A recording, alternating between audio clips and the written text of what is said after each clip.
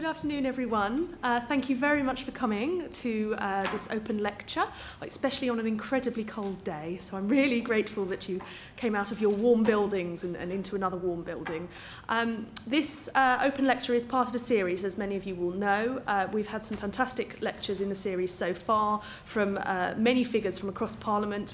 Last month we had the Lord Speaker, Baroness de Souza. The month before that we had Robert Rogers, Clerk of the House of Commons, and various others earlier in the year. All of these lectures are filmed, as you may have gathered from the enormous camera at the back, and we do put them online afterwards on the Parliament website for you to watch again, or go and watch any that you haven't been to, or for people who are unable to come to watch. So don't worry about feeling shy in front of the camera, because as soon as Lord Puttnam has finished his lecture and we move on to a question and answer session, we will switch the camera off. So it is only purely for the lecture part of the event. Just a few brief housekeeping things. As always, we're not expecting a fire alarm, so if it does go off, please follow a member of staff downstairs. And facilities, if anyone needs them, ladies out and to the left, gentlemen out and to the right. We will have the lecture part of the event, and then, as I said, we will switch off the cameras and have a question and answer session. So I hope that you all have brought lots of exciting questions along, or think of some. I'm very delighted that we have Lord Puttnam to give a lecture for us today. We were just discussing this, and we believe he may be the only member of either house with an Oscar. Do we think that's right? Yes, so a very star-studded company today, and a really interesting subject about pre-legislative scrutiny. So this is an important and part of procedure at Parliament. So Lord Puttnam will give us a lot of insight into that. So without any further ado, as I think I have adoed enough, can I introduce Lord Puttnam to give our lecture today? Thank you.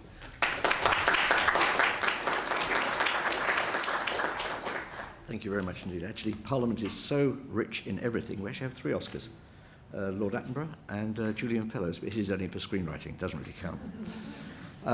Thank you very much for inviting me to speak this afternoon. It is honestly a pleasure. I'm a huge enthusiast for exactly this type of outreach programme. In 2010, a cross-party panel of peers produced an excellent report for the Hansard Society on improving scrutiny of primary legislation in the Lords. Here's an extract from what they had to say at the time. When bringing forward legislation, the government does not always set out clearly enough the policy problem that's to be addressed through the provision of supporting evidence and analysis, the options that it's considered, and the reasons for the choices it's made. The social and financial costs and the benefits are not always set out. How a bill is to be implemented is often not defined, and the key challenges are sometimes not even described. As a consequence of inadequate description of the policy objectives and choices, current scrutiny often concentrates on the detail of the bill and gives inadequate attention to the policy objectives and whether the bill is likely to achieve them. It finishes by saying, when these matters are not addressed, scrutiny is effectively conducted in a vacuum, and post-legislative scrutiny is made particularly difficult, as there is no objective test against which to judge the efficacy of an act following implementation. The current dearth of post-legislative scrutiny also means that the public, government and Parliament do not know what legislation has worked and why. And it's therefore the opportunity to learn lessons from the legislative process to better inform the formulation of future bills becomes limited. Now that excellent extract, difficult as it was to read, is, I think, a terrific starting point for the issues that I'd like to address over the next 20 minutes or so. The debate about scrutiny of legislation is a debate about governance and not government, between which there is a far more than semantic difference. To me, the essence of all good governance lies in maintaining and even extending public trust. As I see it, my job as a backbencher in the Lords is to consistently seek means by which the public trust can be enhanced and justified. Current, and I think fair, criticism is increasingly becoming focused on the possibility that there is too much legislation, that there is unused or inappropriate legislation, and far too much originally well-intentioned but now hopelessly outdated legislation. Now, all of these issues could, I believe, be addressed by a system which embedded both pre-legislative and post-legislative scrutiny far more effectively at the heart of our political system. I say this as one of the very few people who's had the privilege of chairing not one but two pre-legislative scrutiny processes, one on the Communications Bill and on the Climate Change Bill. And it was from the former, a bill originally brought forward in 2002, that I had my first crash course on the value of pre-legislative scrutiny. Incidentally, anyone here who wants some background to the government's thinking in setting up the Joint Scrutiny Committee for that bill need look no further than Exhibit TJ31 in the Leveson Inquiry, TJ31, which sets out in some detail the thinking of Tessa Jowell and Patricia Hewitt in recommending that such a committee be set up. Although I noted that I was not one of the 4 or 5 people originally proposed to chair that committee. Partly, I suspect, because I was already known as a member of the awkward squad on the issue of the influence that a few significant media proprietors had over British public life. Nonetheless, I was in due course, and far more by luck than by judgment, invited to chair the committee, and we began our work in May 2002.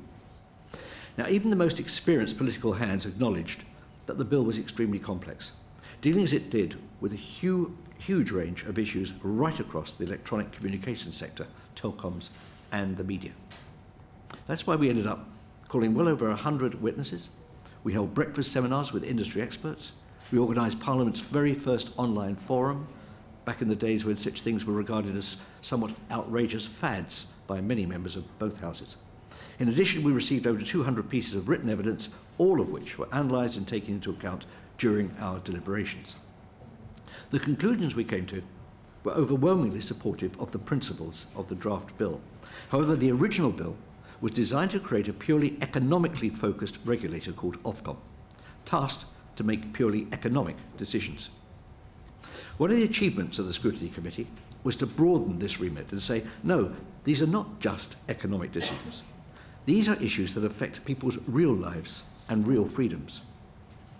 At every turn during our deliberations, we sought to ensure that the powers of Ofcom were defined as rigorously and as clearly as possible. We adhered to the principle that if the government was serious about securing dynamic and competitive markets in the communications and media sectors, then we needed a step change in the effectiveness of regulation. The ability to achieve that step change was always going to depend, in large part, on the strength of Ofcom's competition powers. The key issue here was what became known as the public interest test. A test, of course, that really came into its own when News Corp attempted to take control of 100% of B-Sky B, beginning in June 2010.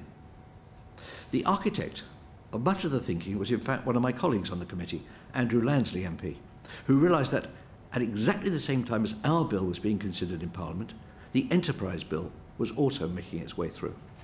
He conceived this notion of a double lock, whereby you could use the provisions of an Enterprise Act to look at things from a competition perspective, and at the same time enable a Communications Act to look at those same provisions from the perspective of the wider public interest. And by creating these two locks, you're in that much more likely to get a reasonable result. The fact that Andrew was a member of Her Majesty's opposition underlined the extent to which the committee worked across party lines and was genuinely committed to reaching a consensus which served the public good, rather than being an exercise in party political point scoring.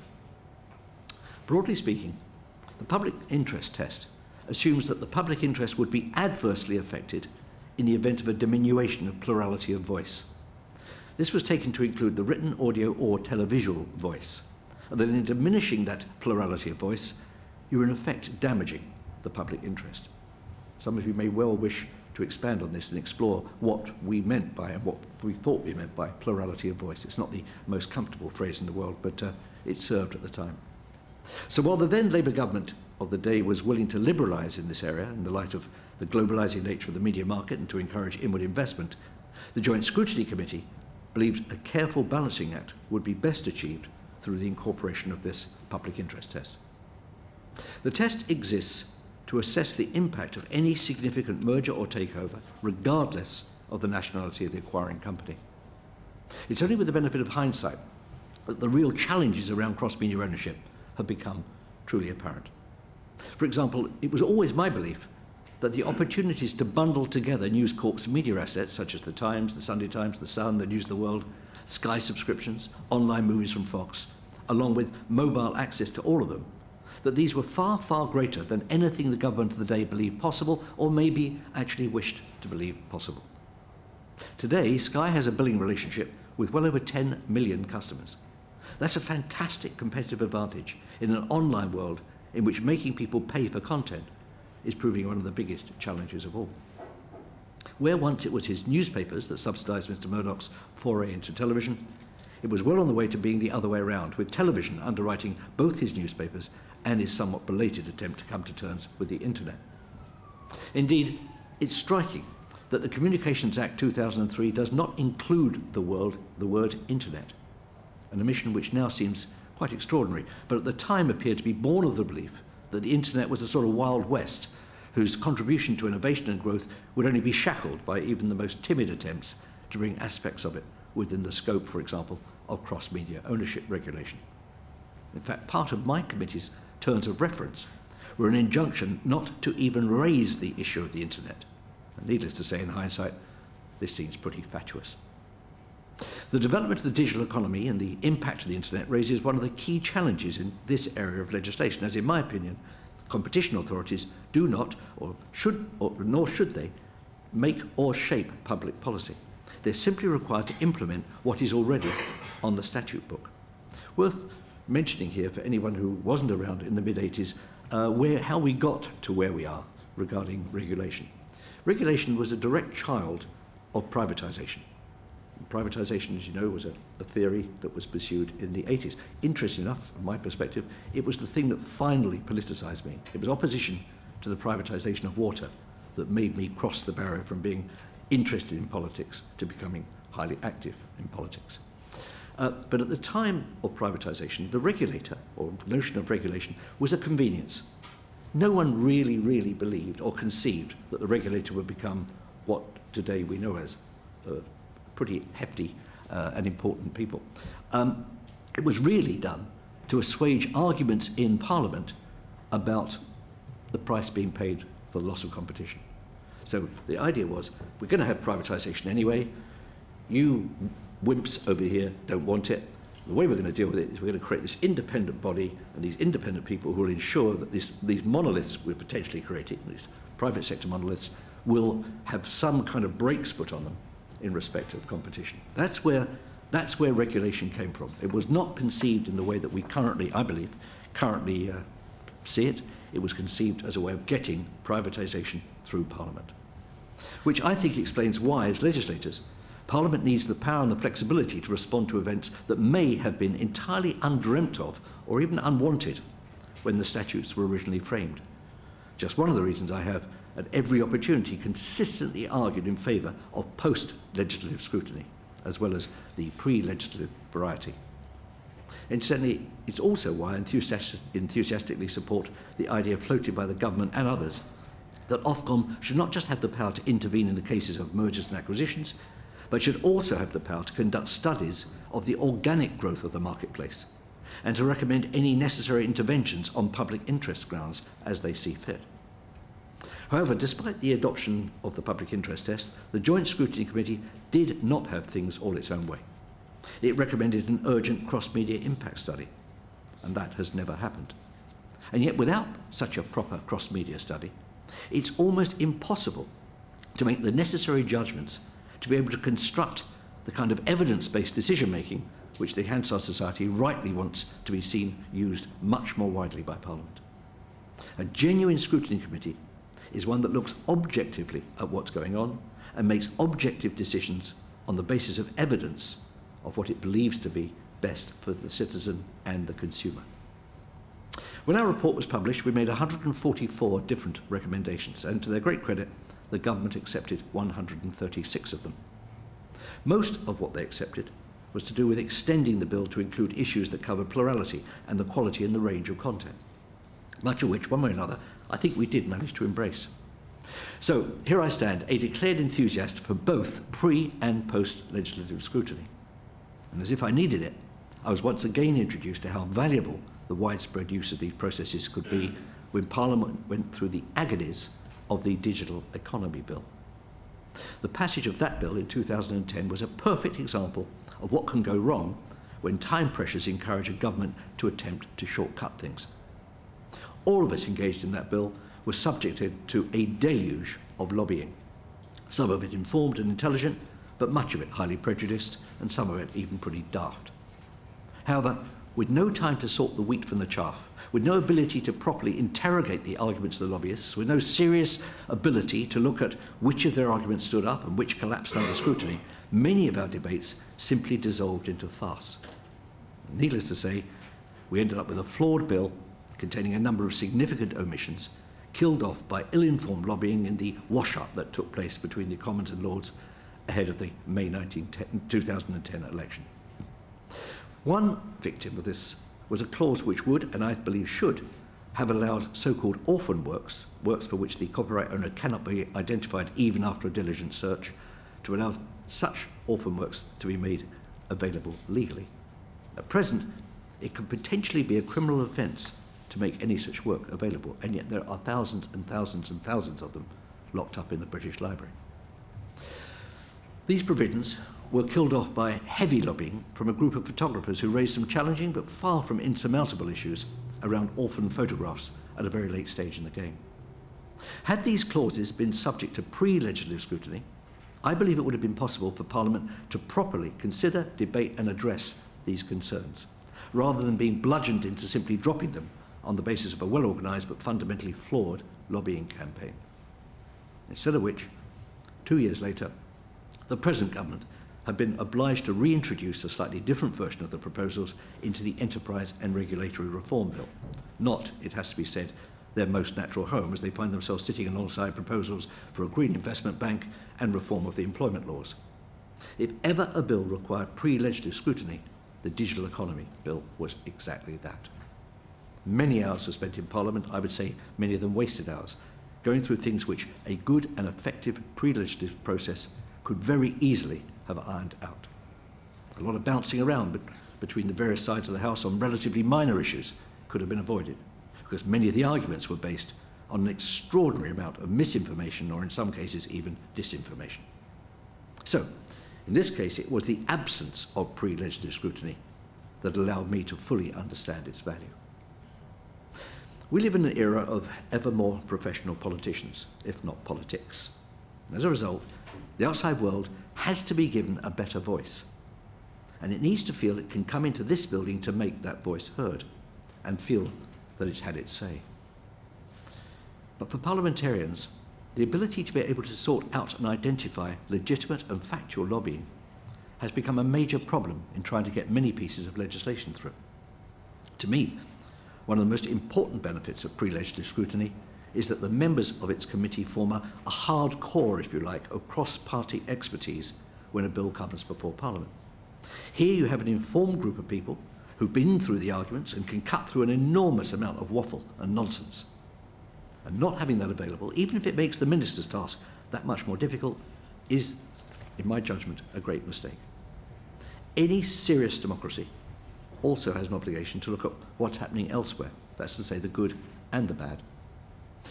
A couple of years ago, Paul Krugman, the Nobel Prize-winning economist, wrote what I felt to be an excellent article in the New York Times in which he said this: "We've always known that America's reign as the world's greatest nation would eventually end.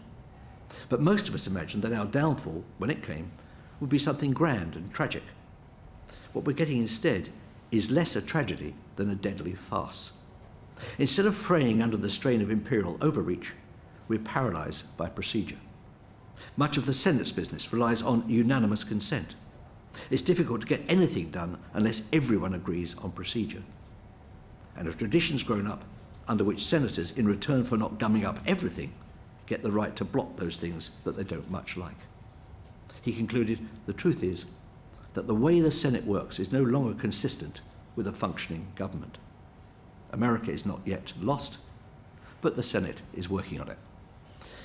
Now, I'd be very distressed if at any point anyone was able to say that our parliamentary system and our procedures were effectively making good legislation and good governance impossible. And with that in mind, I'd like to close with some thoughts from one of the outstanding parliamentarians of my generation, Robin Cook. Shortly before Robin died, he wrote this: "It's because I love Parliament that I never want to see it sink into irrelevance. a top drawer on the tourist circuit, but no longer the crucible of our nation's politics. Its authority rests on public confidence, and if it is to restore that confidence, it must change. It is those of us who most love Parliament who therefore want to see it modernised. He went on to say this: the problem is not that the British people have no opinion on the issues of the day, but that more and more of them no longer feel ownership of their parliamentary democracy, or believe that its political culture can solve the problems of their lives. I'm personally indebted to Lord Howe of Aberavon for introducing me to the belief of the former Prime Minister, A.J. Balfour, that democracy is government by explanation.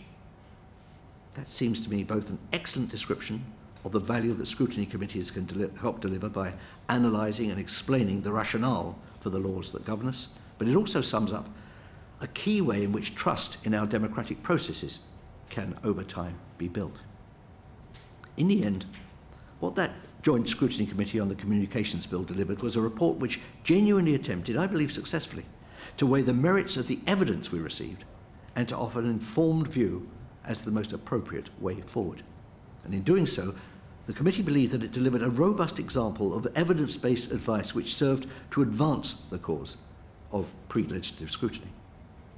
If the entire point of such a process is to test the value of policy proposals on the basis of expert evidence, then it would be strange indeed, and even a little offensive, to Parliament were government to proceed as if some or all of its decisions were already set in stone. Pre-legislative scrutiny as a process is still comparatively young, but it supports many of the legitimate and growing expectations for transparent and better informed government. Once this process is embedded to everyone's satisfaction, it can only be a matter of time before we begin to experiment with post-legislative scrutiny. But that's probably a different debate for another day. To really work, parliamentary scrutiny requires that at least two preconditions are in place.